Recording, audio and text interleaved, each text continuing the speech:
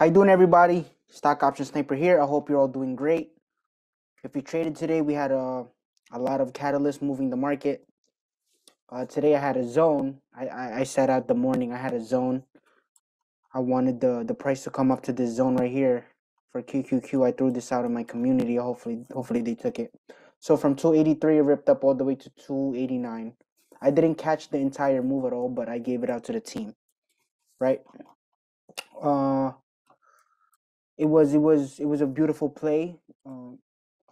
And yeah, I'm today. That's what I'm gonna share with you guys, right? How do I find these order blocks? Today is gonna be about order blocks and what's usually happening,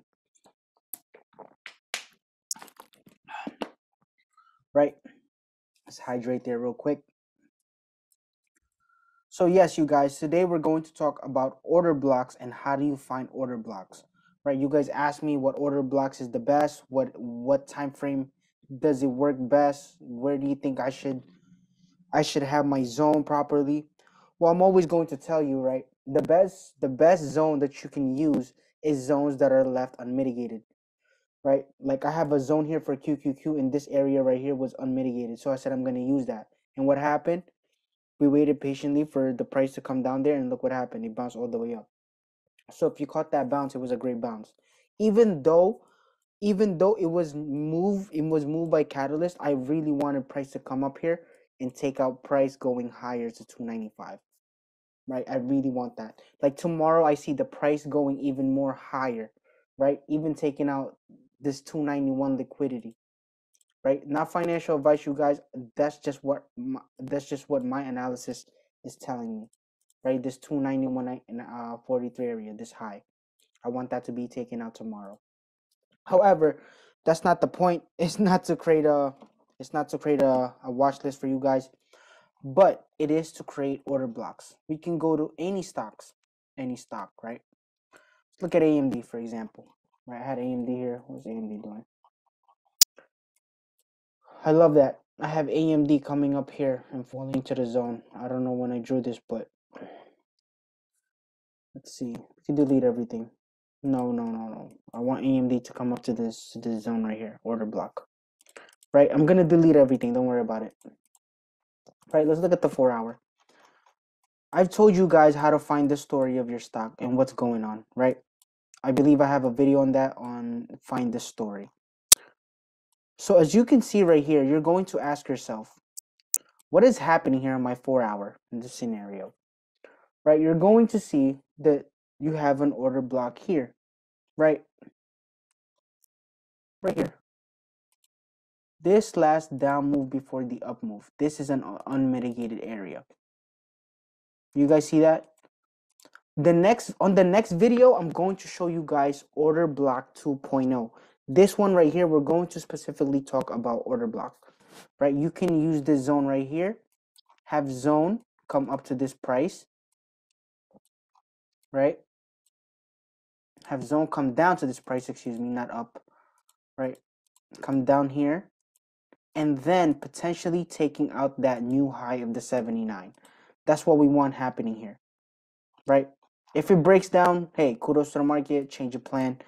Now we're looking to liquidate the 54 area, right? But this overall is what we want. This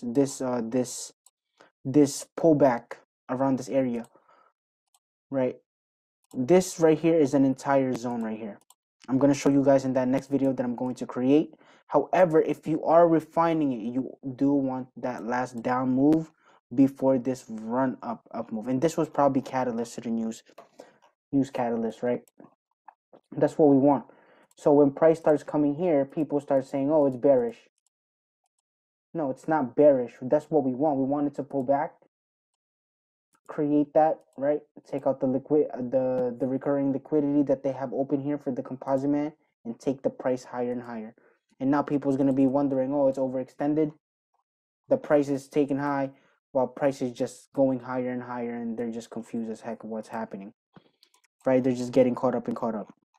That is what we want here, right? And I do see this potentially bouncing in this area because we had a mitigated portion right here. This is why this bounce is happening, right? And that's your order block right there on your weekly. You guys see what's happening there? You guys see what I did there? All I did was find that last down move before the up move, right? That last down move before the up move. Awesome. I'm going to put it there, and look what happened when I extend it. So you had to wait patiently for your price to happen. Patiently, you had to wait, right? You had to wait patiently for this entire price action. I don't know how long this is on my weekly, but right? But you knew they were going to mitigate at some point, and it's the same thing going to the upside. So let's see if we can take out this new high, this 79 area. Then once we have that 79 area, take out this 103 around here, around this 104. Take out this new high, taking out higher and higher, right? If not, the market will become short. It is what it is, and we'll go short, right? We rather be wrong once in a trend than be wrong multiple times, right? So if we break this down low, you know we're gonna keep going down and liquidate this 37 area. But let's I don't really see that happening right now for AMD. I do see a bounce up, right? So this is how you're finding your order blocks, right? This is your order blocks. This is how you're finding them, right? Look at that, you guys. This is how you're finding your order block. That last down move before that up move, you can use this candle, right? Or you can use this entire candle right here. You guys see that? Have price come down here in Neo and take out those high. Let's look for examples, right? This last down move before the up move, where is that?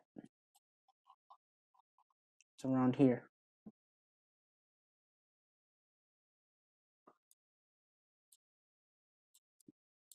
I'm looking for like an example that's going to happen, that last down move before the up move. And you can use the same thing when it comes to supply zone, right? That last up move before the down move. The wick itself, I shared with you guys the last video of that. However, in this scenario, it did not barely touch, right? But if you do include this green candle, that last up move before the down move, hey, why not? Right? I love refining zones. Yes, because when I refine zone, I am most likely to miss my play. However, when price does come into that zone, I am most likely to be profitable in that play as well. So I'm willing to be patient and just willing to wait for it. And I'm okay if I miss my play. Not a big deal. Right? That last down move before that up move. And I'm going to show you guys a great example on what happening with QQQ. Look at that. Right? Price comes up, breaks, boom, what happened? Mitigates. Right? And look at the wick itself here for this area right here. Look at that. That red candle. That red candle right here. This red candle. I'm just gonna put it right by the wick because in the lower time frame, that shows an imbalance around that. Like it's its own order block. Where is it?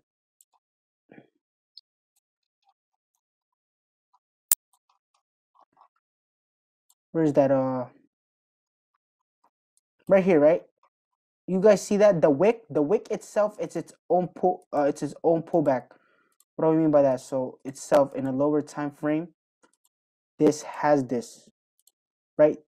That wick is this pullback, right? It's its own order block. So price comes up to that order block and runs, right? That wick right there. That's also refining, by the way. That's also a refinement of your zones. Okay. You guys see that? You're just looking for where is that last down move before the up move. And like I said, please write it down. The rule to create the best zones is usually zones that are unmitigated.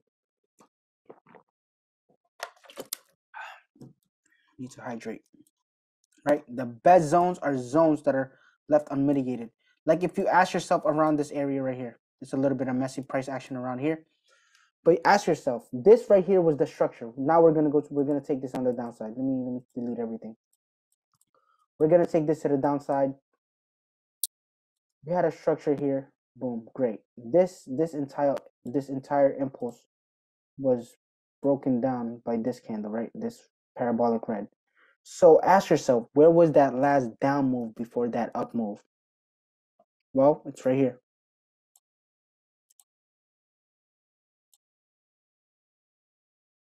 that green candle right there. And what happened? All you had to do was wait for price to come up there. So you would have waited for price to come to waited 1, 2, 3, about 4 days.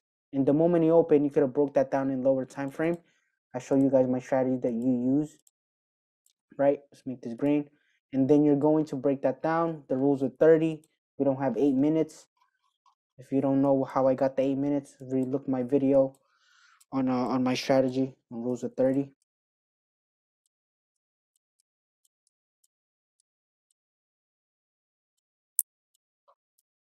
Right?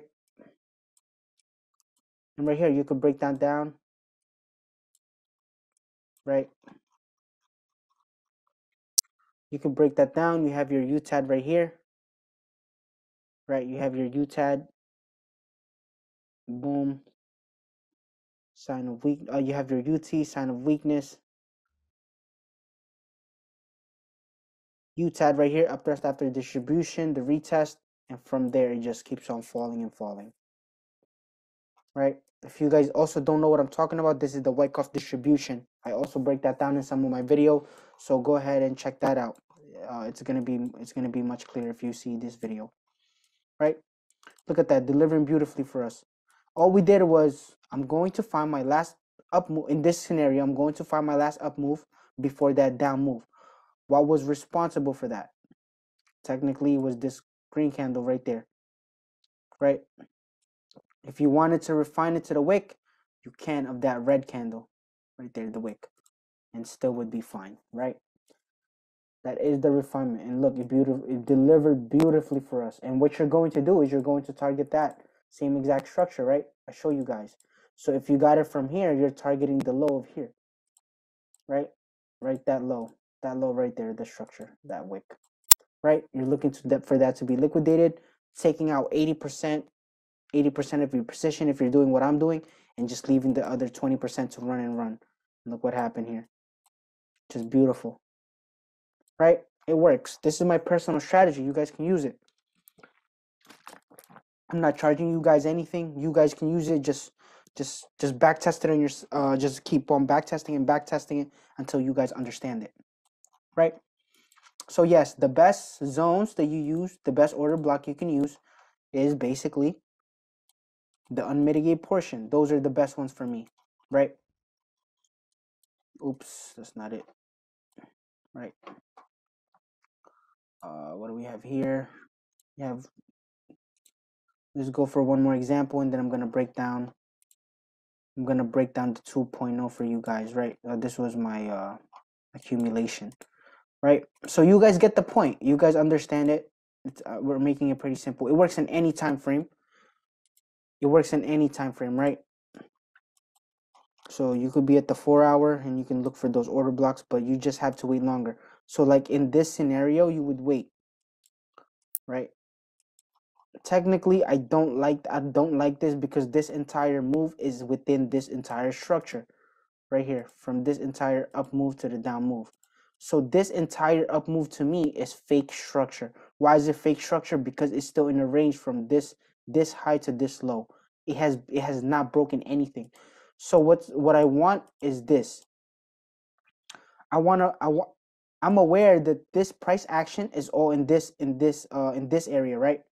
So what I want is for me to break down this entire price action right here. You can refine it from here, right? That last down move, literally that last down move to the up move, waiting for price to come here. Or on the next video, I can show you guys the order block 2.0, which is you're finding the high, that giant move, all the way to that giant candle. Or you can take 50% of that, right? I'm just gonna eyeball it, 50%. I'm gonna just put it to the body. And look, you just wait for your price to come and touch. And you guys see that? And boom, have that run up. Right? Pretty simple. Right? Pretty simple. All I did was find the structure that was responsible for this entire move, right? Which was from this high to this low. And then I refined it to the 50%, making it the candle of this red candle. I just eyeballed it, right? So this is my 50%. And what happened? We got that touch. liquidity just mitigated it, and price just starts to run and run and run and run. And now what are we looking to take out? This 3.950, right? Right there. That is your target. Now that you have the mitigation, you could have broke that down, broke this down in the lower time frame. Find your Wyckoff. As you can see, this right here on the lower time frame looks like this. Looks like this, right? We had that down move. Now we have equal lows, right? And then we have that spring wicking it all the way. And what happened? We have that reaccumulation test, sign of strength, and boom, just that run up. That's how that looks in the lower time frame, that wick. Right there is the spring. Beautiful, beautiful, right? So I just wanted to share that with you guys. On the next video, I'm going to create the 2.0. You guys can use this, the next one, for the swing trading. This one is if you have a job, if you don't want to be on the computer all day, you just want to find the setup and have it run, you can. You can also use this, but the next one is specifically for that. So if you stay this long, guys, I appreciate each and every one of you, and I'll see you on the next one. Peace.